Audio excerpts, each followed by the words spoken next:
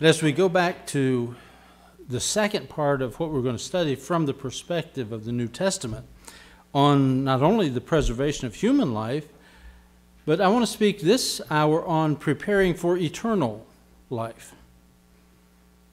While human life is precious and the sanctity of human life is to be a priority for every born-again believer, in fact, for every nation, believer or not, God created life, He sustains life, and He is the only one who has the right to take life. And of course, as we will study further in Deuteronomy, God has sanctioned and ordained that the leaders in nations and civil governments, there are occasions where they are to take life.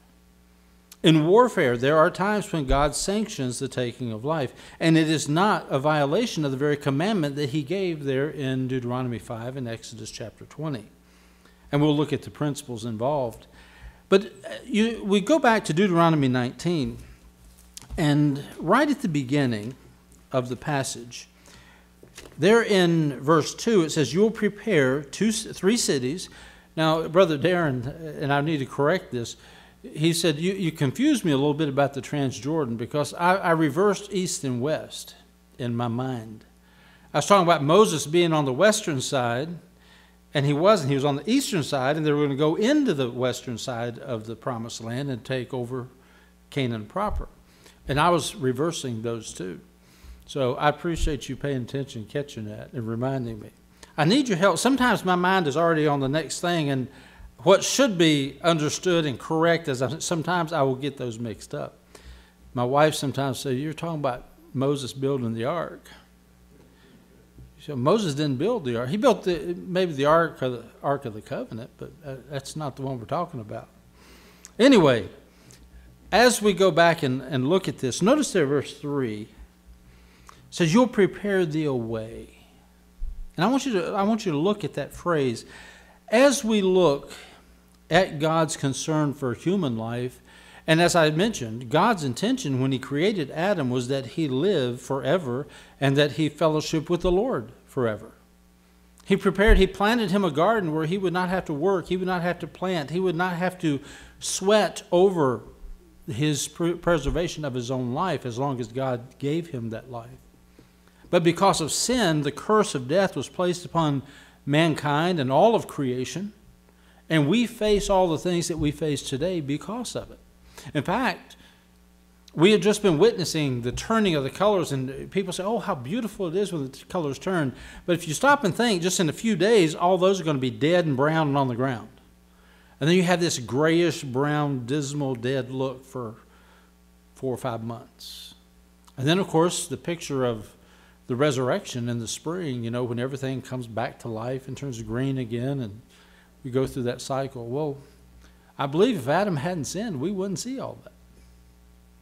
Because the waters above and the waters beneath and all that, the canopy effect, it had been a perfect, comfortable condition all around the globe. But Adam did sin. And that sin, as we saw in the last hour, God made a provision of those 6 cities of refuge. 3 on the eastern side, 3 on the western side of the Jordan River. And He said here, when He said, "You must prepare thee a way," this is a phrase that is so vital for them in the preservation of human life.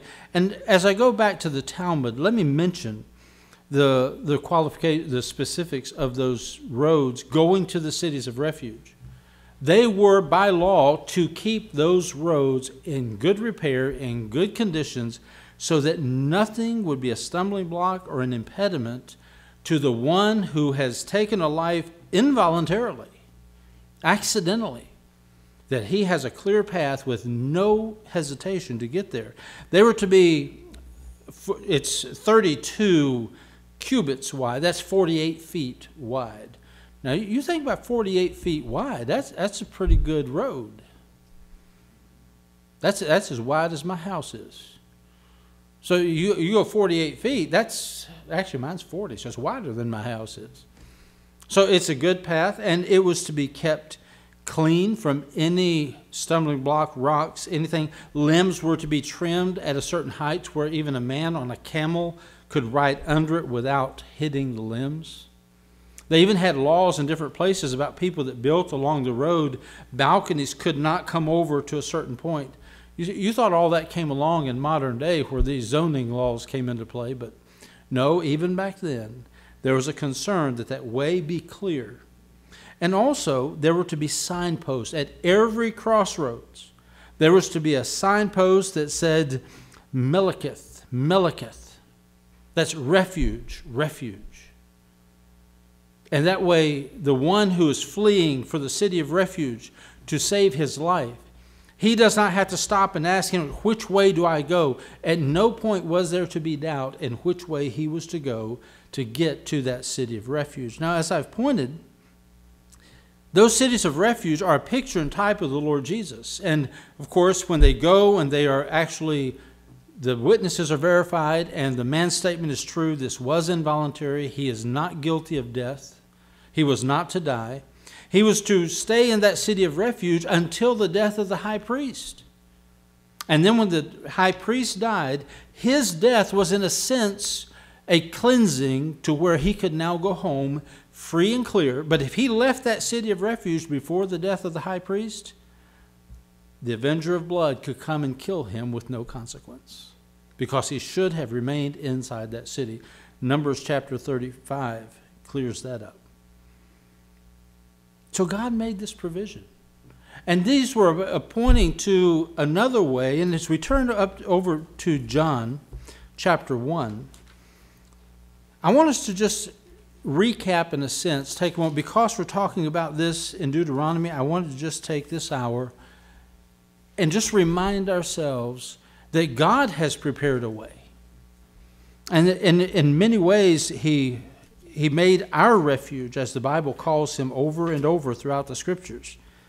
He provided a refuge for you and I to go, but there's something different about our condition. In this case, man may or may not be guilty of murder. He may or may not, have his life spared if he is guilty of murder.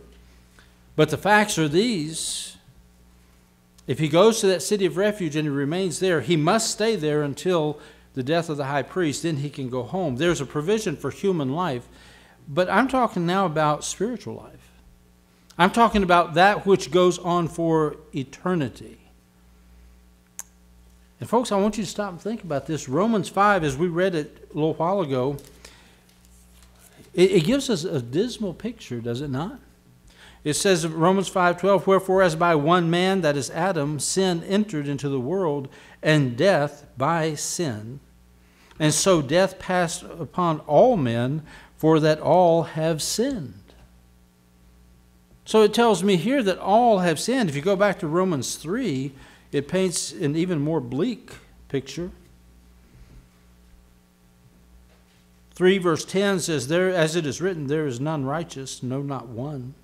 That means there's not one among the seed of Adam that meets God's holy standard. Verse 23, for all have sinned and come short of the glory of God. So we see now that God condemns us all. We're condemned under the law. And then Romans 6:23, the wages of sin is death. That's the sentencing. So what is our sentence? Now that we are sinners and we are condemned as sinners, Romans 3:23, we fail to meet His standard, we come short. Well, the wages of sin is death. The right judgment, the right sentence for sinners is death. And it's not just physical death, it is eternal death in a place called the lake of fire. The Bible says it burns with fire and brimstone. And that verse does not stop there. It says, but the gift of God is eternal life through Jesus Christ, our Lord. God has made a provision for us to prepare for eternal life. Yes, His intention was that man should live forever in perfect harmony and fellowship with the Lord without the effects of sin. Genesis 3 kind of took care of that, didn't it? As I pointed out before, the first 2 chapters in the Bible describe what it was before sin entered into the world. The last 2 chapters define what it will be like after when sin is vanquished from the world. And all those chapters in between deal with God redeeming sinful man back to Himself and into a relationship with Him. Only 4 chapters in all the Bible define what it was like before and what it will be like once God gains the victory. And He already has the victory. It's just He will accomplish His plan for man's redemption at that point. But I want to look at a couple things here this morning. Turn with me to Isaiah. And I'm going to remind you, I'm going to kind of bring a synopsis and application to what we've been talking about in the life of John the Baptist as the forerunner of Christ, the one who came and his message was he was to prepare the way of the Lord. So in Isaiah chapter 40, where this was first prophesied, remember the Pharisees came down, sent from the leaders there at the temple, and said, go find out who this guy is out there baptizing Jews. There's no baptism of Jews. This isn't the church. This isn't a Gentile wanting to convert to Judaism. So what is he out there doing? So they came down and says, who are you? Are you, and apparently they asked if he's the Messiah, and he said, no, I'm not the Christ. Are you Elijah? We're supposed to be watching for Elijah because it says he will come before. No, I'm not Elijah. Are you that prophet referred to in Deuteronomy chapter 18 as we saw? No, I'm not that prophet. Well, just who are you? Well, Isaiah chapter 40, verses 3 and following tell us this. It says, the voice of him that crieth in the wilderness, prepare ye the way of the Lord. Make straight the desert a highway for our God. Every valley shall be exalted, and every mountain and hill shall be made low, and the crooked shall be made straight, and the rough places plain. And the glory of the Lord shall be revealed, and all flesh shall see it together, for the mouth of the Lord hath spoken it. John the Baptist was that one who came to be that voice in the wilderness. And he came to prepare the way of the Lord. Now, it refers back in that day to a literal physical preparation of a highway for the king to travel on it. They would go through, and if there were low spots, it would be uncomfortable for his caravan to go down in those dips. They would fill those in where it would be smooth. If there were hills that would be uncomfortable to go over, they would bring those down and flatten those out. When John the Baptist came, remember you had the high priests and the deep corruption that was there in the high priesthood, what they were doing in the temple with the sacrifices and the money changers and all of this. Annas and Caiaphas had brought that office down to such a low point, it is a wonder God allowed them to live. The priesthood as a whole had gone after them. The Sadducees, the liberal group who denied the supernatural, the Pharisees, the legalistic group who added to the law of God, and then the people themselves. There were some things that had been crooked and perverted amongst this and rough spots, and John the Baptist came not to go physically straighten out the highway, but he was preparing for Israel's king, the Lord Jesus, to come, the one who would sit on the throne of David. But he was to prepare the hearts spiritually for the Lord's coming. And how did he do that? He says, you repent. He was baptizing them, the baptism of repentance unto the forgiveness of sins. You repent of your sins, prepare your hearts. The king is coming. He is here. God had promised. So we see that the way was promised back in Isaiah chapter 40, verse 31. And we see that that way is often prevented. When it says there in Isaiah chapter 40, verse 3, it says, or verse 4, every valley shall be exalted, every mountain made low, the crooked shall be made straight, and the rough places plain. I'm reminded that the path to eternal life is often obstructed. There are things that are in that path that hinder the lost coming to Christ. What are some of the impediments? What are some of the stumbling blocks or stones that are along that way to that city of refuge, which is Christ, as we look at it? Because we are all condemned as sinners. We all need refuge in Christ. We must all come to the saving knowledge of Him and receive the gift of salvation. We know that Ephesians 2:8-9, for by grace are you saved. Grace is an unmerited favor, a gift from God. And he goes on to say, through faith, that's not of yourselves, it's a gift of God, not of works. You can't earn it. You can't work for it. You can't acquire it on your own. It's not of works, lest any man should boast. But so many have put valleys in that road to salvation. They've put mountains in the road to salvation. They have put crooked ways and stones and stumbling blocks. What are some of those stumbling blocks? Well, there are those who say, preacher, you don't know all that I've done. You don't know how grave the sins that I've committed and how dark my past is. I don't know that God would ever receive a sinner like me. Remember what the Apostle Paul said, one of the greatest preachers of the Word of God? One that he encountered the Lord Jesus himself on the road to Damascus, got saved, and God used him to turn the world upside down along with those other apostles. But he said, I am the chiefest of sinners. Now, I believe it was Spurgeon, spoke of the first Sunday after he got saved, said he went to a Methodist church. And the preacher was preaching on that statement. And he said, now, when Paul made this statement, he was the chiefest. That's before he got saved. He was not yet saved. Oh, what an error. Paul did not write Scripture until after he got saved. He was not describing it before. He said, as an apostle, as a saved man, I am the chiefest of sinners. But even before he got saved, the things, he was guilty of persecuting the church of Christ, of leading to the incarceration and death of many of the followers of Christ. God can save, as one man put it, from the guttermost to the uttermost. Aren't we thankful for that? Don't place that impediment there. Say, well, I don't know that God, again, you're focusing on you and what you've done. You've got to remember that it's what God and what He has done that saves us. It's not what we have done. Number two, well, I don't feel saved. Many who doubt their salvation come to the point that says, I think I should have this feeling or this experience. And well, I believe there will be an experience. I believe, because the Bible says the Spirit of God testifies with our spirit that we are children of God. But if you're looking for some sensational experience, it's not necessarily going to be that way. We hear the Word of God. The truth is preached.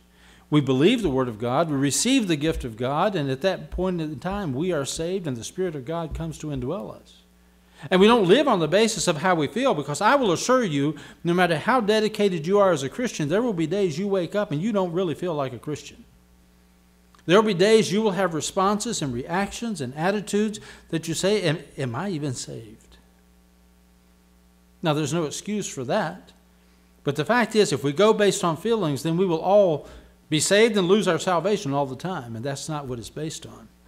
Because it's based upon what God accomplished. And every term in Scripture that refers to our salvation is a term of completed action. It's something that occurred at a certain point in time with abiding results that will not change. Aren't you glad for that? Do you know that the vast majority of evangelical churches, those who claim to preach the gospel of Jesus Christ, they will still take and teach you that you can lose your salvation. If you leave our church, or if you don't do this, or if you don't do that, then you will go to hell. Even after you trusted Christ. That's not biblical. It's not proper interpretation of the Scriptures. It's not how sinful you are. It's not how you feel. And other times people say, there are days I believe Christ can do this, and there are days that I believe He can't do this. Again, you're focusing on you and your authority and what you believe. And what you believe He can do is not what determines your salvation. It's not the strength or the reality of your faith that saves you. It is through faith, but it's the object of that faith. When I believe Jesus is who He says He is, even if I don't feel like it, even if things around me they're saying differently, but I hear this Jesus. If I believe He is who He says He is, and He did what He says He did, and that He will do what He said He will do, if He is the way, the truth, and the life, then if He says salvation is by faith and receiving that gift, then if I do that, then I am saved. I don't care what others believe. I don't care what others say. That is what the Word of God says, and I will rest my eternity on that. No matter how unbelievable or incredible it may seem, because the object of our faith is the Lord Jesus. Well, doubts. There are people who have doubts. You know, I know the Lord said He would save me, but then I went and did this. There's a young lady. She trusted Christ as Savior, and I mean, it was a pretty clear transformation. And a week later, she came back to church, and I asked her, said, how's it going? And she said, she started crying. She said, Pastor, I'm not saved. I said, what's going on? She said, well, I sinned again. I did something that I did before. And I said, well, you still have an old nature. And believers still sin. That's why we have 1 John 1:9. If we confess our sins, He's faithful and just to forgive us and to cleanse us from all unrighteousness. And she said, really? I said, yeah. It doesn't mean you're going to stop sinning. It just simply means that we should begin to sin less. And the more we mature in Christ, the more we know about the Lord, the more we get into the Scriptures, the less we will practice sin.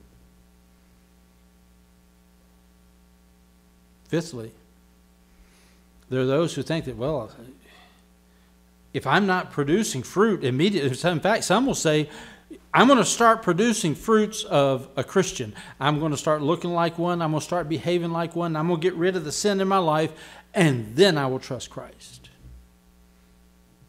You'll never do it. If that's the criteria, you think I've got to first straighten out my life and cleanse my life of all sin to then come to Christ, you will never come to Christ because we cannot do that alone. It requires the Spirit of God to do it. He receives us as we are, as sinners. And He redeems us, He cleanses us from sin, and He empowers us through His Spirit that will indwell us to live according to His will. That means those vices, those habits, those things in our lives that they enslave us prior to salvation. It doesn't mean it's not going to be a battle physically to get over it. But you now have the Spirit of God, and we should get over them through the power of the Holy Spirit and through our faith in God and our determination to serve and honor Him. But that prepared way that God promised, He prepared a way. He said, I'm going to send someone to prepare the way for the Messiah. And then we see that in so many ways it was a prevented way. Prevented by men themselves who refused to recognize the Lord. Prevented by those who refused to acknowledge God's authority in their lives. We talked in the earlier hour about the sanctity of life and how we need to have the same view God has toward human life. And in a country where you deny creation that God made man and He breathed into him the breath of life, and you begin to teach in your schools and your children and your population and your scientists and now your leaders of the nation that we have evolved from animals. We were not made in the image of God. Okay, they taught you that in Sunday school. They teach you. No, Genesis 1 and 2 you can get rid of. Well, if you can get rid of that, get rid of 3 too, because this thing of sin, that's just not. We don't want people being brought down by that. And then they go on to deny all the way up to chapter 11. And then all of a sudden, if we're not made in the image and likeness of God, and all these other things are the case, so it's not sin, it's a disease, or it's this, or it's that, then all of a sudden you can see why the sanctity of life would all of a sudden be seen as far less. That fetus rather than that life in the womb. What about the elderly? There's more and more talk these days about, I call it the abortion of the elderly now. They're talking about, well, you know, there's so much sickness and this, and there are discussions out there about panels deciding the end of life. In fact, we had a group in a previous presidency a few years ago who was discussing this. Having a panel of medical doctors that made the decision of who gets treatment and who doesn't to preserve life. Oh, they've lived long enough, they've had this, so, well, we'll just keep them comfortable. When we start viewing it as anything that other than God gives life and God takes life. That changes the way. But the way is prevented by men who refuse to acknowledge God. Romans chapter 1, we won't go through that again, but it describes that downfall. It will change the genders, it will change the family, it will change our attitude towards every aspect of social life that God has given us. But the biggest thing is it will prevent man. It will be an impediment in man's eyes and mind of what he needs to do before the Lord. But I want you to look at God's proclaimed way this morning. We saw the importance of that prepared way in the Old Testament as it related to the manslayer, as it called, getting to a place of refuge when he was not worthy of death to preserve human life. But God is even more concerned than he is about human life with where we will spend eternity. John chapter 14, verses 1 through 6. Jesus speaking to his disciples concerning heaven. He's preparing them for what's going to take place very soon after this. In fact, chapters 14, 15, and 16, he's preparing them for his departure, his death, his burial, resurrection, and return to heaven. Chapter 17, he prays for them there in the Garden of Gethsemane. But in chapter 14, he says, "Let not your heart be troubled. You believe in God, you believe also in me." In other words, believe God is who he said he is. Believe God sent me as he said he would. And believe the message I'm giving you. In my Father's house there are many mansions or dwelling places. If it were not so, I would have told you. I go to prepare a place for you.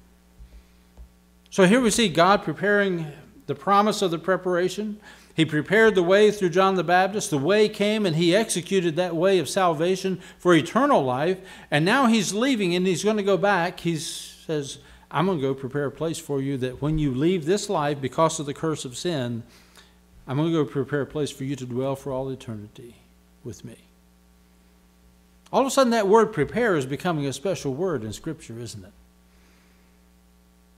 He says, I go to prepare a place for you, and if I go to prepare a place, I will come again and receive you unto myself. Now that's a promise. If I go, and he went, there were eyewitnesses. And he said, I will come again. And the angel came and said, this same Jesus that you saw caught up into the clouds, he will come in like manner. And one day he's going to step out on that cloud. He's going to call the church home. 7 years later, he will come in the clouds and come down to the Mount of Olives, and he will establish his kingdom. But for 2,000 years, he's been preparing a place for you and me. I like what John Whitcomb says about that. He says, if in 6 24-hour days he made this marvelous creation that we have today, that we still have not fully understood or learned about, imagine what he can do in 2,000 years. It will be a special place, a special time. And then he says this, that where I am, you may be also. And whither I go, you know, and the way you know. Again, the preparation of the way and knowing the way, this is a vital thing. And the cities of refuge, they were to be wide, they were to be well marked, cleared of any obstacles, and signage everywhere saying, refuge, this way.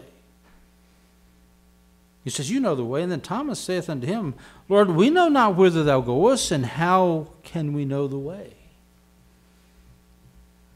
Jesus said to him, I am the way, the truth, and the life. No man cometh unto the Father but by me. You see, God sent the preparer of the way, and then he sent the way. And by the way, do you know that in Jesus' day, the message that he preached and that his disciples preached, it became referred to as, they're the preachers of the way. You'll see some Bibles as listed as the titles, The Way. And it's drawing from that, even though I would not necessarily endorse the translation of it, but it's drawing from that concept. The apostles, after Jesus died, was buried, rose again, and returned to heaven, as the church began there in Acts chapter 2 and the apostles were preaching, they would be referred to in the book of Acts as the preachers of the way. What way?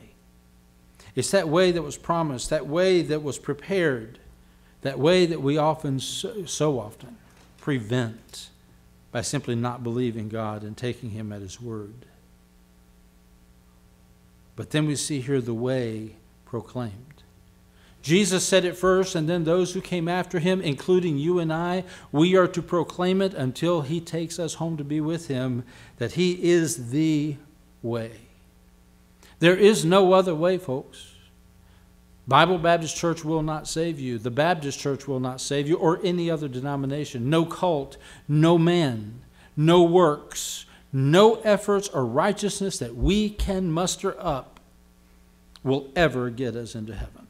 He is the way.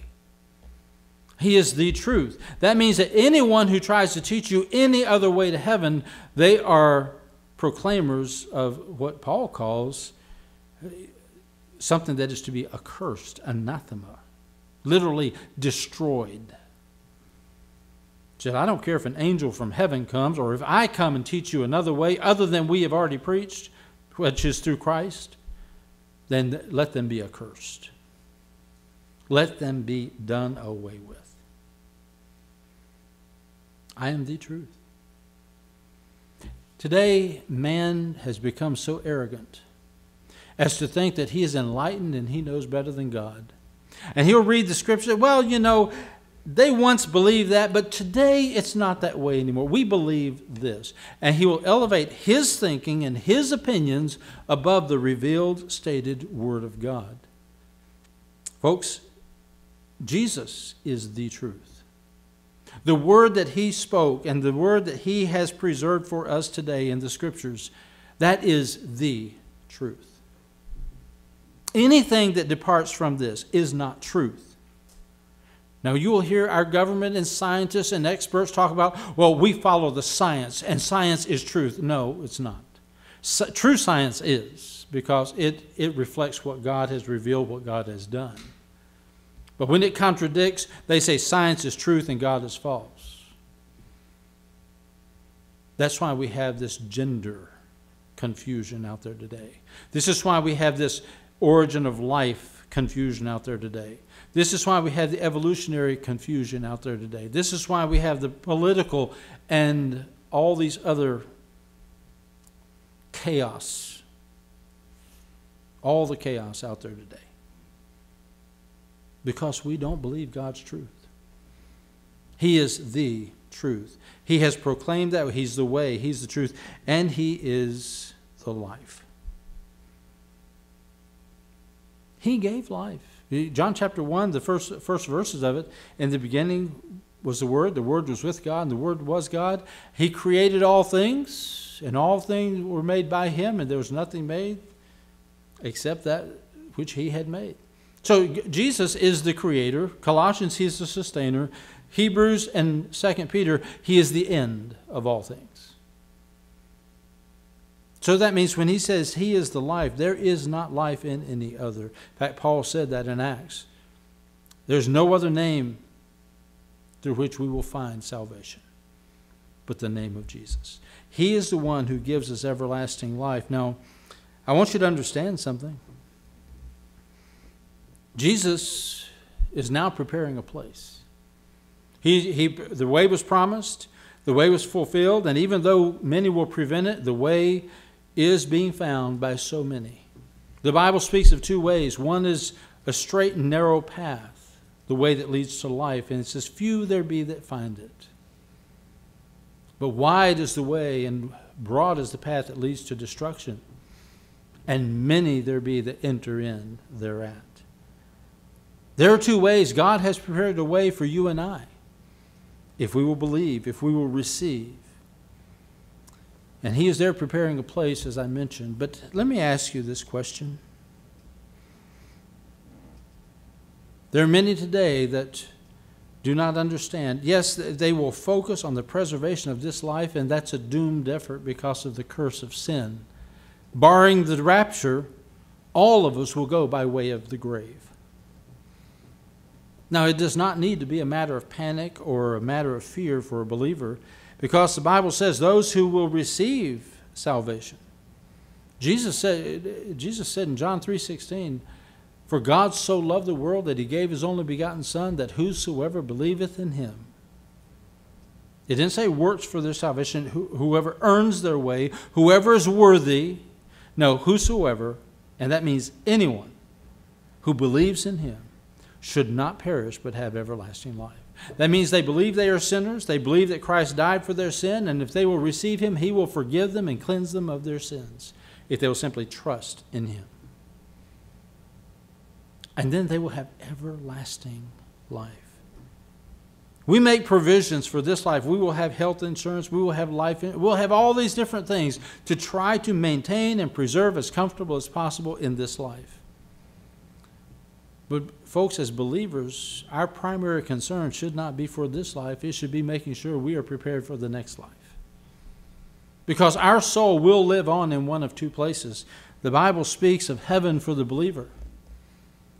You go to Revelation chapter 20, 21, 22. Well, 21, 22. It describes heaven. But there's another place that's been prepared. The Bible refers to it as a place that's prepared for the devil and his angels. Now, you can imagine if the place prepared for the believers to spend with the Lord, it must be a marvelous, glorious place. But for the one who rebelled against God back in the beginning, and the one who led astray so many and has opposed and been the adversary of God throughout all of human history, and then it comes to a culmination there in the tribulation period. He's bound for 1,000 years during the millennium and released for a short period, but then the Bible says he is cast into the lake of fire. That is the place where the devil, his angels, will join the beast and the false prophet. We see that there in Revelation chapter 20. But I would be remiss if I just left that at that, because there's a very grave truth about this, folks. While the Bible says that the lake of fire was prepared for the devil and his angels, I'm afraid many, many more will join them there. Revelation chapter 20, verse 15. Well, actually, I'm going to begin in verse 11. Revelation 20, verse 11 says, "And I saw a great white throne, and him that sat on it, and whose face the earth and heaven fled away, and there was found no place for them. And I saw the dead, small and great, stand before God, and the books were opened, and another book was opened, which is the book of life. And the dead were judged out of those things that were written in the books." That's the books of works, according to their works. "And the sea gave up the dead which were in it, and death and hell delivered up the dead which were in them, and they were judged every man according to their works." So these were the ones who didn't want to receive Christ. They wanted to go by their works. They wanted to earn their way. Okay, you'll be judged then by your works. It says, "And death and hell were cast into the lake of fire." This is the second death. First death is physical death. Second death is eternal death. But look at verse 15. "And whosoever was not found written in the book of life was cast into the lake of fire." But preacher, you said the lake of fire was prepared for the devil and his angels. Yes, it was. And God made a provision that no man had to go there, had they repented of their sins and believed God and the provision he made of a way to salvation. Sadly, the vast majority will never go. They will never receive. They will never believe. They will add these, no, that's too easy. I must work, I must earn, I must do this, I must do that, or I've sinned too much. It's always a focus on them, and then they do not believe and receive what God has done for them. God has been preparing a way for man from the beginning when he sinned until the end of his plan for humankind. And today he offers that salvation. He offers it to you and I. Now, many of us, we are here saved today. We know the Lord. But let me ask you the question, what is our concern for those around us who don't? Yes, we support missionaries, but are we being a missionary where God has placed us? Are we proclaiming that way, the truth, and the life through Jesus Christ to those around us that God brings us in contact with that don't know this? We need to have not only the proper view of human life, but we have to have the proper perspective on eternal life. If you're here this morning, you don't know Christ as Savior. I don't know hearts. I can't tell you who's saved and who's not, but the Lord can. And if the Spirit of God is convicting a heart this morning, we want you to know that God has prepared a way. Not just a way to a city of refuge to preserve human life, but He has prepared a way that you might know of a certainty this morning that if you die, you will enter into heaven for all eternity. And if you reject Christ, you will know of a certainty that when you die, you will go into the lake of fire for all eternity. No doubt, it's a surety. So the question is, what will we do with that this morning? Let's pray. Father, we thank you for the clarity of your word. And Lord, we thank you that you prepared these things for us. In spite of our sinfulness, in spite of our disobedience, Lord, you have made a provision for mankind that we don't deserve. That's why it's grace. You do not give us what we do deserve, which is death and hell, and that is your mercy. But Lord, there's a world out there today that is rejecting your mercy. They are rejecting your grace. And they are continuing on that path towards eternal perdition. Lord, I pray that we would have your mind and the mind of Christ and the heartbeat of the Lord towards missions, beginning right here at our Jerusalem, Christiansburg. And then may our vision extend around the world to those who need to come to Christ. Apply your word now and do in our hearts what pleases you in Christ's name. Amen.